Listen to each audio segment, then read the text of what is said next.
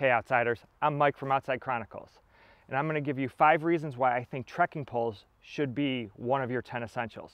And if you're already using trekking poles, stick around for 5 tips on how to use them more effectively. Reason number 1 is stability.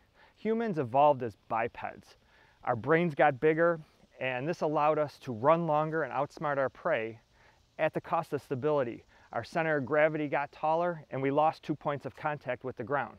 But we're a pretty smart species, so we can use trekking poles to regain those 4 points of contact to gain our stability. This is super effective in wet and muddy conditions, anytime you're rock hopping, and definitely in snow and ice. The other part of trekking poles that helps with stability is when you're carrying a heavy pack.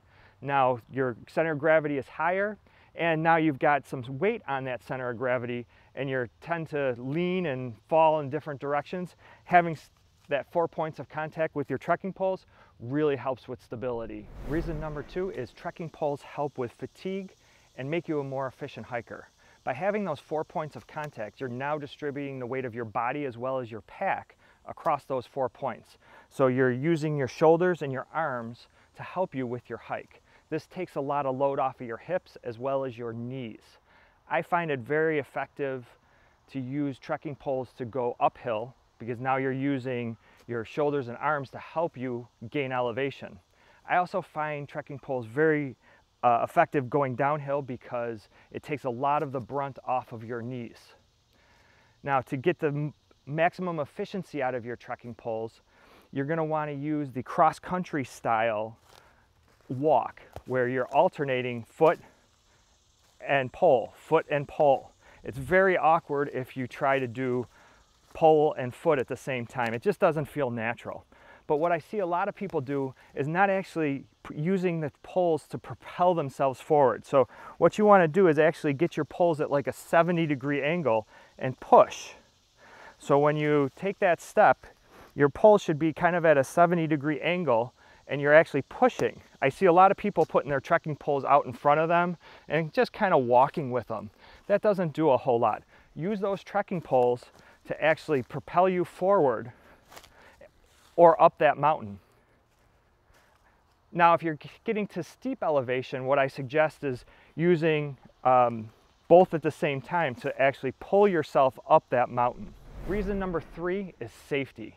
I go back to reason 1 and 2. You're more stable and you're getting less fatigued over the course of the hike.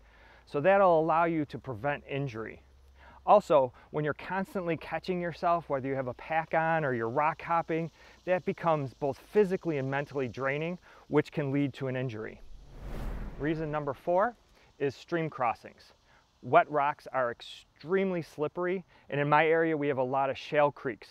So those, when they're wet, are like ice. So you have that extra confidence of your trekking poles to walk through that water.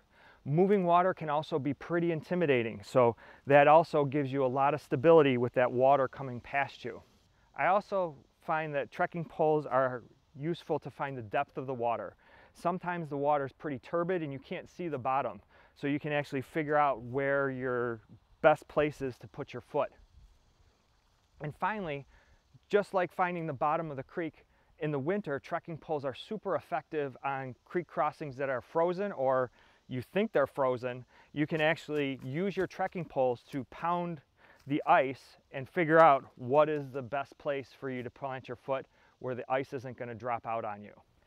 And finally, if you have to cross using a wet log, trekking poles can really help out. If you can get them down to the creek bed, now you've got 4 points of contact. If not, you definitely can use it to balance yourself as you move forward on that log. Reason number 5 is improvised uses. Trekking poles have a lot of different improvised uses. The first one that comes to mind is in first aid, where you can use it to splint a leg or an arm to stabilize a broken bone. There's a lot of popular tents now that are getting rid of their poles and using your trekking poles as the tent poles. You can also use your trekking poles in conjunction with an emergency tarp to create an emergency shelter. I've used trekking poles as a selfie stick to get that really cool angle going over the cliff, or just as a selfie stick. And finally, I hope it never happens to you. You can use trekking poles to ward off an animal. I have heard people using trekking poles to stop a charging dog. I hope you never have to stop a charging bear. So hopefully I've given you enough reasons to go out and buy trekking poles. And if you already own trekking poles, here's some tips to use them more effectively. So the first tip is how to actually use this wrist strap. A lot of people will put their hand in like this and hold on to the trekking pole. What this does is it constantly makes you hold on to that trekking pole, causing fatigue in your forearm. The other bad part about this is if you're going to fall, you let go of your trekking pole to brace yourself, now you're going to fall on top of your trekking pole, which can damage your thumb or break your trekking pole. And a more effective way of using this strap is to come in from the bottom. And what this does is when you're holding your trekking pole, you can actually plant it and get good purchase and good stability without even grabbing onto that trekking pole. This will help you quite a bit with fatigue over the course of a hike. The other reason I do this is if you fall, now your hand is free to brace your fall without falling on top of your trekking pole. Give it a try. Let me know what you think in the comments. Is this a better way to hold your trekking pole? Tip number 2 is change the length of your trekking pole based on the terrain.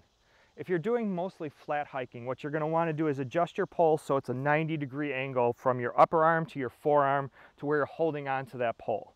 I see a lot of people making their poles too tall, and what this does is it actually increases fatigue and it prevents you from doing that 70-degree propulsion I showed earlier in the video. Now if you're going uphill, mostly uphill, like climbing a mountain, you're going to want to make your poles a little bit shorter, because when you plant your poles, they're always going to be a little bit higher than your feet. Same holds true if you're going mostly downhill. You're going to want to make your poles just a little bit longer, because your poles are always going to be a little bit in front of you and your feet are always going to be higher. Now, you're not going to want to adjust your poles for every ravine or anything like that. But if you're mostly going uphill, mostly going downhill, mostly going to be flat, adjust the length of your pole appropriately. Tip number 3 is put Gorilla Tape around your poles. I tend to put Gorilla Tape around any kind of round surface, and if you notice I have Gorilla Tape on both of these poles. It comes in handy both to repair some of your gear or some gear of some fellow hikers. And tip number 5 is remove this rubber end. This is only for streets and sidewalks. If you pull this off, the trekking pole is going to have a carbide tip, which is amazing for rocks and roots on the trail. So get rid of this when you're on the trail. I hope I convinced you that trekking poles should be one of your 10 essentials and showed you some ways that you can use your trekking poles more efficiently. I also hope you liked this video. If you did, click that like button.